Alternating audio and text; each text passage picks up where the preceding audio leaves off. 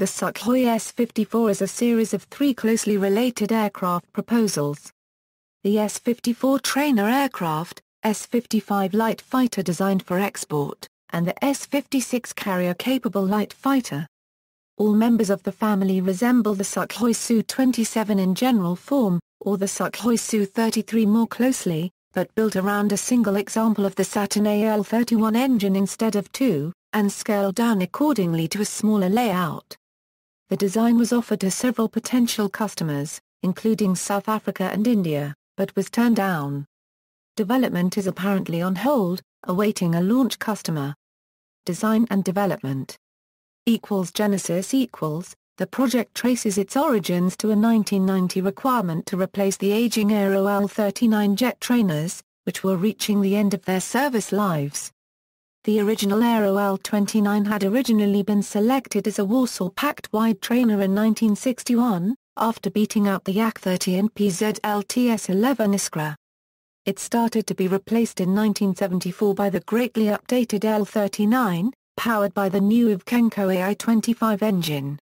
By 1990 the Soviet Air Force had about 1,000 AL-39s on force, when the new Czech Republic stated they would no longer be supplying spares.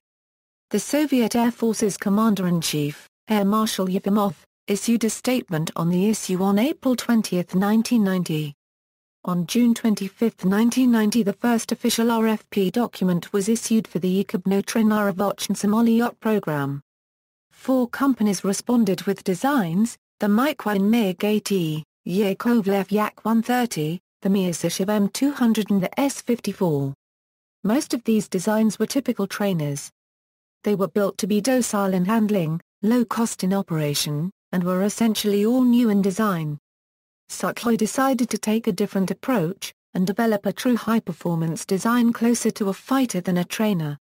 Advances in aerodynamics and flight controls allowed even the most advanced fighters have docile handling suitable for transition training, while at the same time the older generation aircraft had handling so different from modern aircraft that it gave them limited utility.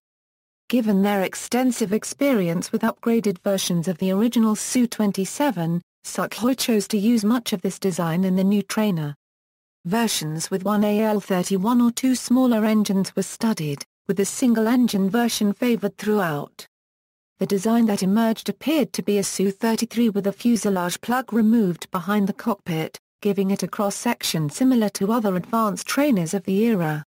The first design study, shown publicly not long afterwards, was upgraded and improved during 1992. A new version, with airframe enlarged by approximately 25%, was revealed at 1996 Farnborough Air Show. The Yak-130 eventually won the UTS contract, and Sukhoi started looking for other markets. S-55 and S-56 Sukhoi then modified the design to allow it to mount the same radar as the Su-27, the Phasotron Sokol.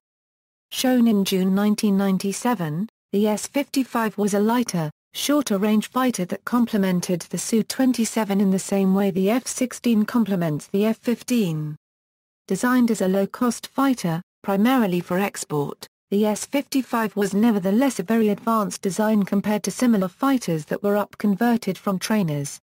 Sukhoi also produced the S-56, essentially an S-55 adapted for carrier use. The design was deliberately tailored for the Admiral Kosttsov, and was designed to fit into a 10 by 3 by 3 meter space, making it one of the most compact naval fighters ever designed. The small size, especially vertically, opened the possibility of adding another internal deck between the 2 existing aircraft decks in the Kosttsov, increasing the total number of fighters that could be carried by 2 to 3 times. The S-56 was also offered to the Indian Navy in 1999, but was not purchased. See also, related development, Sukhoi Su-27, aircraft of comparable role, configuration and era, Mikoyan MiG-80, Yakovlev Yak-130. References.